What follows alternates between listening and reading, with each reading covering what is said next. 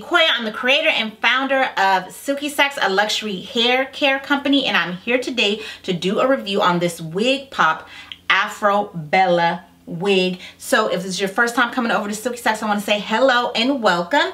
Here we do wig reviews, hair tips. We give you hair tutorials every Monday and Friday. So if you like that kind of thing, please consider subscribing.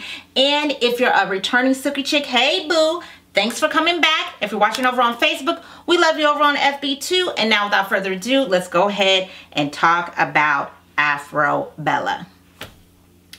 Okay, so first of all, I want to say happy Black History Month. It is Black History Month here in the US of A, and I wanted to start off the month reviewing a Afro wig because Afros are really just a legendary and such a beautiful hairstyle here in the Black community. It started in the 70s with people just wanting to be proud of their natural hair and what they look like and what they represented, instead of trying to always, like, you know, before having to assimilate and, you know, braid your hair or straighten your hair, people were just really taking pride in their afros and what they look like, and it was really more of a statement of, you know, self-love and respect. So I really wanted to review a Afro wig, and a wig that, you know, is a newer wig, because there's a lot of Afro wigs out there, but this is a newer wig that just came out maybe last year or the year before, I think, by Outre. It's a part of their Wigpop collection. Now, if you're not familiar with their Wigpop collection,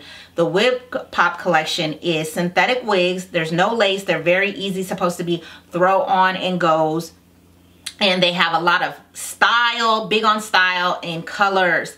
And so I was excited to try Afrobella, but you guys, I'm disappointed. I'm disappointed. I think maybe it's the color. I don't know, but I'm not really feeling Afrobella. I do have another Afro wig by Jenna Collection that I absolutely love, but we're not talking about that. We're going to talk about this one. So let's just go ahead and get into this. So she is a full synthetic wig. Like I said, she's supposed to be an easy throw on and go. I am rocking her in the color caramel. They also have her in chocolate swirl, cinnamon wine, and an H28044, which looks like a black color. So here is her stock card.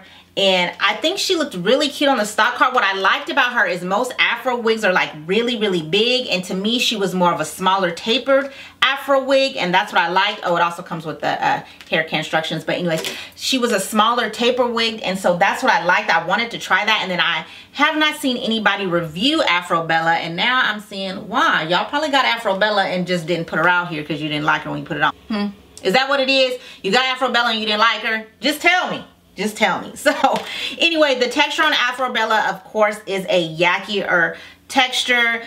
She definitely is mimicking Afro American hair, that, you know, texture. I think the color for me, you know, I wanted to try a blonde because I like blonde wigs, but I think the color maybe is what it is. It's just not right. I don't know if it's because it has the highlights. It's not all one color. I don't know, but that's that. So stay to the end, watch me style unbox Afrobella, and you can hear, you know, what I actually think of the unit, because, you know, she is a fairly decent wig. And also for Black History Month, please watch the end of the video, because I am going to be giving you Black businesses to shop all month so that we can help support the culture and help move these Black businesses forward. So I will be wearing t-shirts from Black businesses and Black creators, and then I also will be, you know, shouting out Black businesses. So please stay to the end so that you can see all of that. And if you are looking for a way to stop destroying your wigs, to take care of them, to get more out of them, please check out our free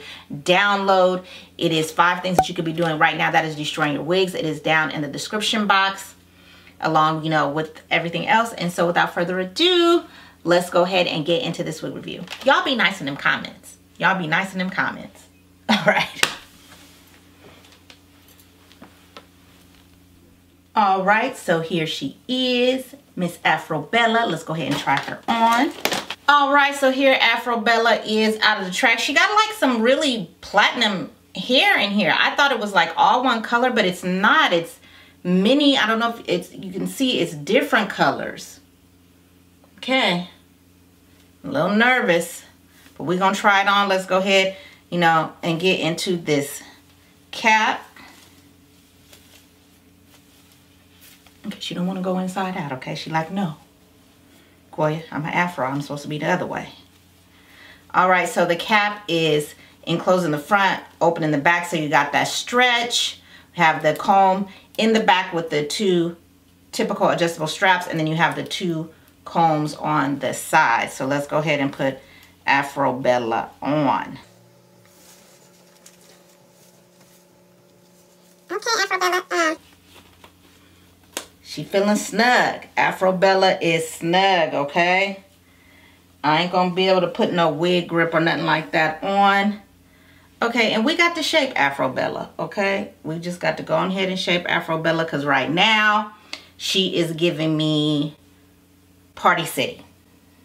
Party City clown wig. And that's not what we trying to do, okay? It's Black History Month and we trying to give you, say it loud, I'm black and I'm proud. So I'm gonna give you this 360 and then we're gonna have to go ahead and go in here and get Afrobella together. So Afrobella in the front, Afrobella to the right, Afrobella to the left. And just let me make sure I'm all up in here because like I said, she is snug. Afrobella to the back.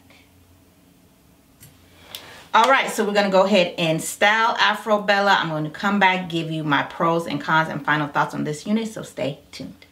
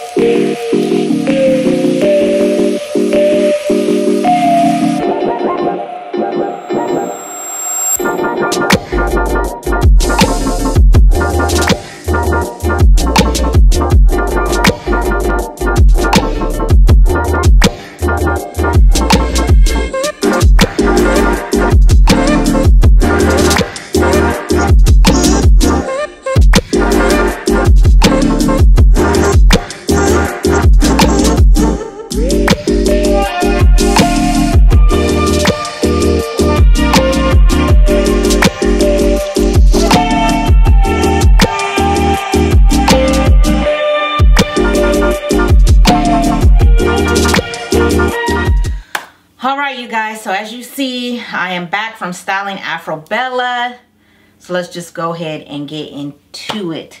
So when I took her out of the pack, as you seen, Afrobella was looking crazy. She was definitely not shaped, definitely not tapered like she is on the stock card. So I did go in with some mousse, and she is a color synthetic wig, to just kind of bring the frizzes and frays together, and because it looks kind of dry, just to moisten it up a little bit. And then I took my pick and picked it out. Now when I picked it out, I didn't really like how it looked. I felt like it was like getting a little too big and looking a little bit too clowny, where what initially drew me to this Afro wig is on the stock card it's more tapered and more of a smaller Afro wig, because I have a big Afro wig that I really love, but I wanted to try something smaller.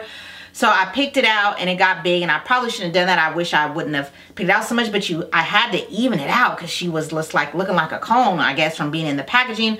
And so I decided to go ahead and try to cut Afrobella to taper her to my face. I did all right, but because she's small, I don't know if you can see, but on the sides here, she is coming out. So you can see the sides here. So I cut her. So if there's hair all over me, I'm sorry. In my eye, I did my best to get it out. And then I went in. I love this. If you haven't watched my video for tips on styling yaki texture wigs, definitely please go try it out, because this spray is awesome. It works very well. That blue spray that you see me using works really, really well. Here it is, the oil-free shine on these yaki or textured wigs, especially these blonde colored wigs. I feel like they look dry. So she is a part of the Wigpop series, which is supposed to be an easy throw on and go, but as you've seen, there was a lot of styling, more styling than I expected. So to me, this is not what I would consider an easy throw on and go. So let's go ahead and get into the pros and the cons of Afrobella.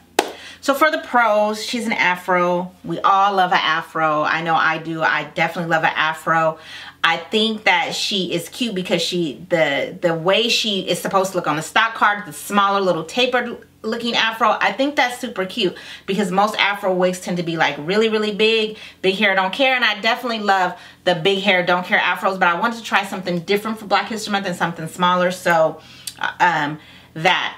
Now, that's really it, you guys. As far as the cons, I feel like I have a lot. The color, I don't think the color looks good. I think that if I would have tried a natural color, maybe I would have liked it more. You know, blonde is my thing. If you watch me here a lot, I like to try blonde wigs, but this one, I don't know what it is about afros or super curly blonde synthetic wigs. I have tried a lot of them and I have never found one that I really have liked yet. So if you know one that you like, please share it in the comments and let me know.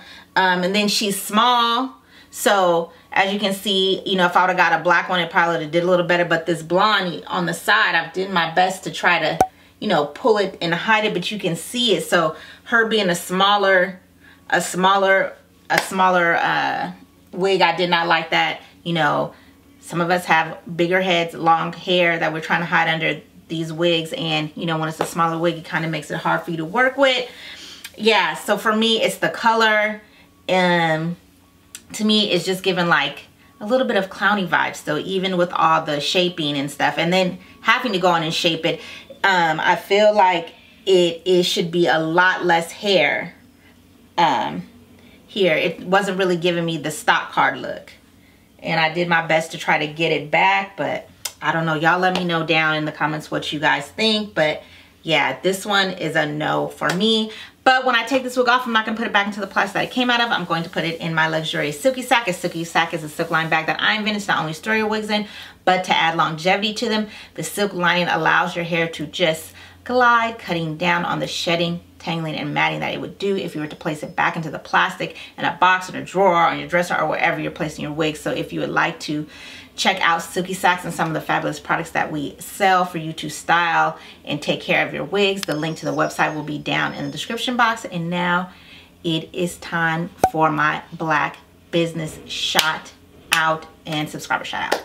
So Black business shout out, gotta shout out myself, Silky sacks. We have our Silky chick tees. The link to it will be down. If you're a Silky chick, if you're an individual who loves the finer things in life and is glamorous, then you are definitely a Silky chick. So we have the shirts expressing it, and the link, like I said, it will be down below. And then for my subscriber shout out to Pam's Beauty and Lifestyle Review. She is a beauty and lifestyle channel, so if you're into seeing makeup, beauty products, lifestyle content, then you definitely want to check her channel out. The link will be down in the description box. Thank you so much, Pam, for visiting the channel and leaving me a comment. As always, I want to say thank you so much for watching. And if you like this kind of content, if you like wig reviews, hair tips, hair tutorials, that kind of thing, then definitely go ahead and hit that subscribe button, then hit the bell. You'll be notified. We drop videos every Monday and Friday, like I said earlier. And that is it. Again, happy Black History Month, and I hope to see you in the next video.